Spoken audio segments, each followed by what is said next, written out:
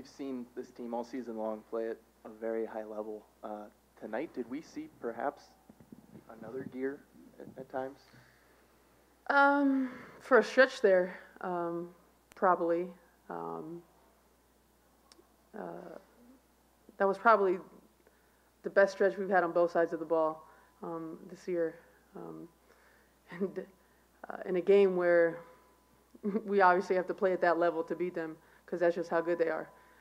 We saw that in the fourth quarter. 20-point lead really doesn't mean anything, because they do have, some of the best players in the world, and they make it happen pretty quick. So, that stretch was huge for us.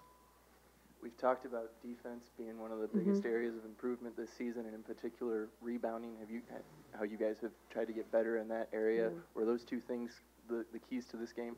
Yeah, that's been the point of emphasis all year from Sandy and the coaching staff. To win, you really do have to be a good rebounding team, and we've done it in spots. And today, we did it in long stretches.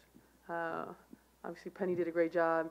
BG, Pre, everyone kind of took turns on making sure the boards were sound. And when we do that, it gives us a little bit more freedom on offense to go.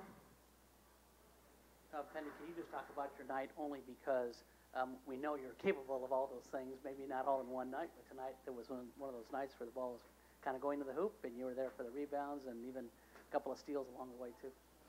Yeah, I think it just has been tonight. What I've been trying to do all season is just, fill the gaps, do what I can to lift the team when we need to. And, tonight it, was a lot of assists in the first half, and then in the second I tried to be more aggressive on the boards and that sort of thing. And look, when we got out and run, that's when we look our best, and that's where I felt like I could contribute.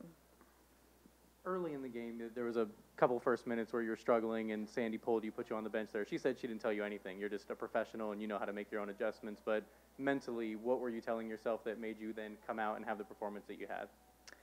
Don't get blocked like that, because I was disappointed in myself getting blocked. So, yeah, I think she has a lot of confidence in us that we know what to do out there, and but she also gives us great guidelines to work with.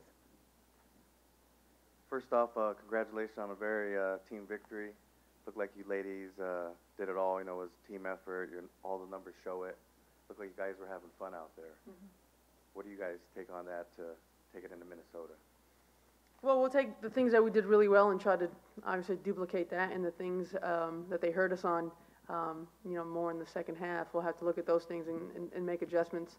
And I'm sure they're going to make adjustments too. That's why these series are so tricky between really good teams. Is the next game you see different looks, and we're going to have to fix the things that we didn't do very well today to make sure we go into that game too feeling confident about what we're doing.